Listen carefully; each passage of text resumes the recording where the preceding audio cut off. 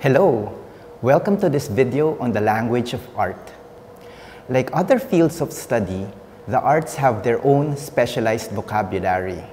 The artist's distinctive use of the vocabulary of formal elements, materials and techniques, composition, together with the various contexts of the production of art, contribute to the meaning of the work. Although these aspects are discussed in separate modules in the Arts 1 syllabus to help focus the discussion, in practice, they are not isolated, but are dynamically interrelated, thereby producing a complex structure. Many general education courses in the arts include the visual arts, such as painting and sculpture, as well as music. However, do note that such dynamics among elements, medium, technique, and context in the production of meaning also hold true for sculpture, cinema, theater, dance, as well as the traditional arts. In visual art and architecture, the term form refers to its purely visual components, such as line, shape, color, light, texture, and space. These components are known as formal elements. They are like building blocks used to create an artwork. Formal analysis, thus, is the visual analysis of artistic form. The emphasis on the formal elements rather than the subject and context of an artwork is formalism. On the other hand, style is the particular manner of expression typical of a certain artist or of a school or period. It is the combination of form and composition that makes a work distinctive. There are different kinds of style in art history. Period style is the characteristic traits of works of a particular historical era, such as the High Renaissance. Regional style is the style of a specific geographical area, like the art of ancient Egypt.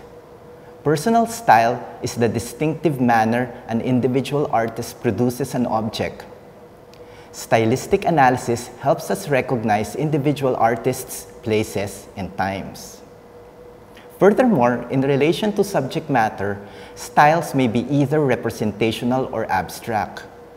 Representational styles have a subject matter recognizable from the world of people and nature. Figurative images may vary from photographic likeness to extreme distortions, but all are considered representational provided the subject matter is identifiable. In contrast, abstract or non-figurative styles make no reference to the natural world, but focus instead on formal elements.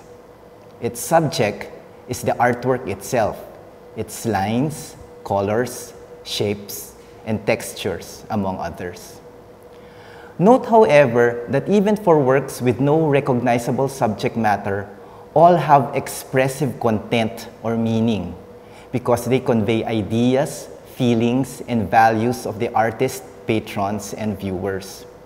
Content includes subject matter, but may also derive, among others, from the visual or oral form, as well as the socio-political context in which the work was created. To reinforce the ideas on forms and styles, it is instructive to do activities or assignments. A suggested exercise is to look for your celebrity look-alike. Place a recent picture of yourself side by side with a picture of a person, preferably a celebrity who is not your relative, who closely resembles you in appearance. You may cosplay and/or edit your picture, and/or edit the picture of your look-alike to enhance the similarity. The following are examples.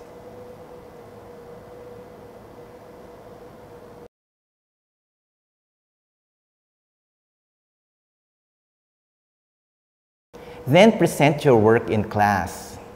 Grade your work and the works of your classmates based on the style of naturalism. The more accurate the representation, the higher the grade. You may use the following guide.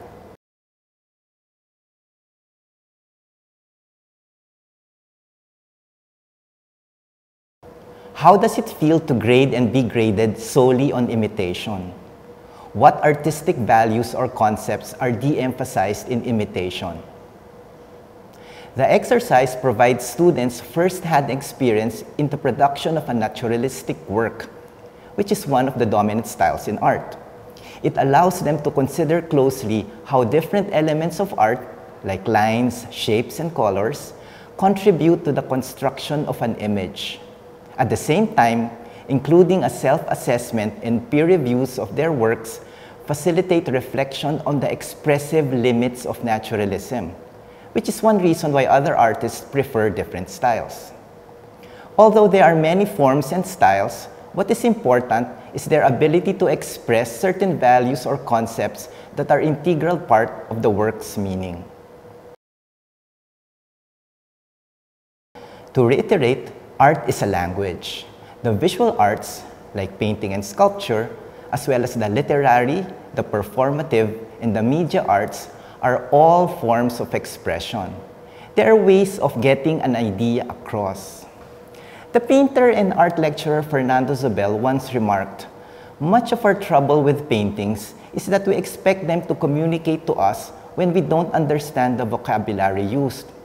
That is like a person who dislikes English poetry when he doesn't understand English. There is more to seeing than just looking.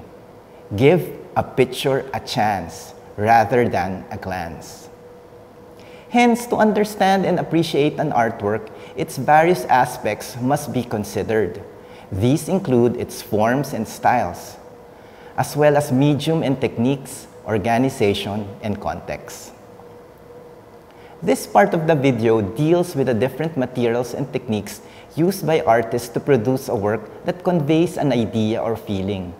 It is necessary to be sensitive to medium and methods because these form part of the meaning of the work. Generally, material or medium is the physical substance from which a work is made.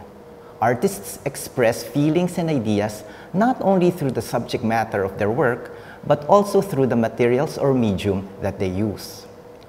Painters typically use oil, acrylic, watercolor, as well as tempera, ink, and pastel, which they apply on a two-dimensional or flat surface, such as canvas, paper, wood, or wall.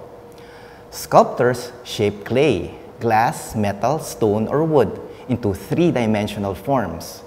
Musicians use voices and instruments, while dancers use body movements. Writers use words. Theater artists integrate visual and musical elements in dance in their performances. Architects use rock, organic materials, metal, synthetic materials, and hybrid materials. It is important to note that material is not merely incidental to the work. The artist's choice of medium affects expressive content. It is part of the meaning of the work. Architectural materials, for instance, also signify character and social values. For many people, stone connotes strength, marble permanence, wood warmth, brick practicality, and metal impersonality. As an activity, try to differentiate J.A.W. Ank's drawing from Eugene Delacroix's painting of the violinist Niccolo Paganini. Identify the different medium and techniques used by both artists. Note how these contributed to the differences in meaning of the works, even though both artists depicted the same subject. The medium or material of a work forms part of its meaning. Differences in medium result in differences in meaning. Ank's precise and accurate graphite and chalk drawing presents Paganini formally and objectively as a rational man. On the other hand, Delacroix's more colorful and fluid oil painting portrays him as passionate, forensic even. Technique is the manner or method by which artists manipulate the aforementioned materials to further express their feelings and ideas. In the previous example, notice how Delacroix's rough brushstrokes heightened the raw emotion of Paganini's performance. Painters, however, do not always apply pigments with a brush or palette knife. In a frottage technique, artists rub lead or charcoal over a piece placed on a granular surface to obtain textural effects. For a soft ethereal effect, a spray gun is sometimes used. In graphic arts such as printmaking, there are four traditional techniques or engraving processes, namely relief, intaglio, surface or planographic methods, and serigraphy or silkscreen. Printmakers are particular about the medium and engraving techniques because these have specific effects and meaning.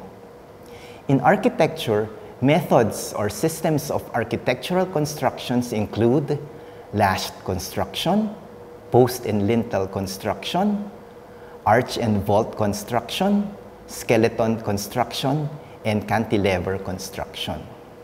To demonstrate how different techniques convey different meanings, compare and contrast this time two or more versions of the same song. A popular song with numerous covers is "I Will Always Love You." For select performances by various artists of the aforementioned song, visit the following links.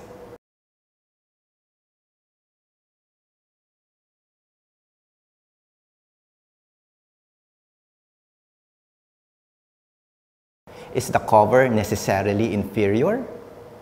How did the difference in technique, that is, how the song was performed, influence your reception of a particular version of a song? To summarize, whatever the medium or technique, it is important to ask how these form part of the meaning of the work.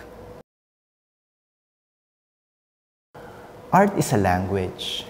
We have shown that formal elements, as well as materials and techniques, are like letters and words.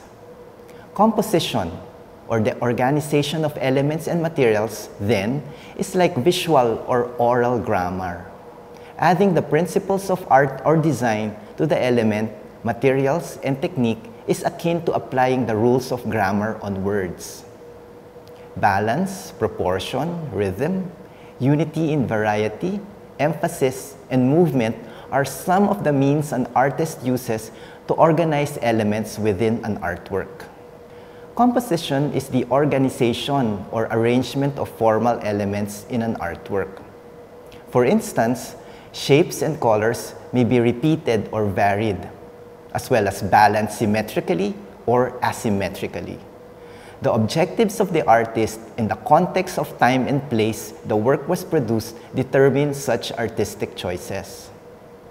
Artists from various cultures and periods have devised different ways to create illusions of recession into space on a flat surface. Systems of perspectives have been used in some European art. On the other hand, recession is avoided in other cultures to emphasize surface rather than space. In the visual arts, movement is the flow the viewer's eyes take through the work of art. It can be directed along lines, shapes, and colors within the work. The use of recurring elements creates a sense of action or motion. Works with a strong sense of movement, like Carlos Francisco's Filipino Struggles Through History and Eugene Delacroix's Liberty Guiding the People, heighten the revolutionary theme. In his metamatic sculpture, Swiss artist Jean Tinguely made movement the entire meaning of the work. Dance is the quintessential art of movement. Movements of the head, arms, fingers, torso, legs, and feet in indigenous and traditional dances convey social values like harmony between community and nature. Movement is likewise important in theater and cinema. Theater has a direct live performer-audience relationship, which creates a dynamic audience participation. Cinema, consisting of moving images projected onto a screen, has three interrelated modes of movement: actors, camera, and film editing and syntax. As an exercise, read the following poem.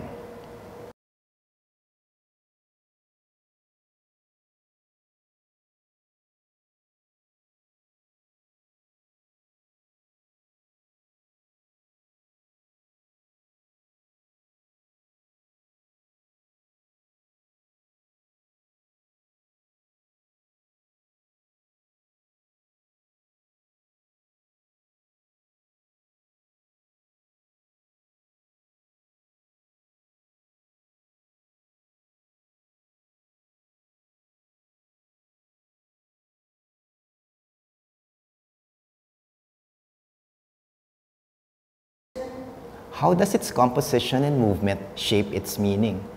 Discuss how the reverse poems sound pessimistic or negative when read in one direction, forwards, top to bottom, and optimistic or positive when read in the opposite direction, backwards, bottom to up.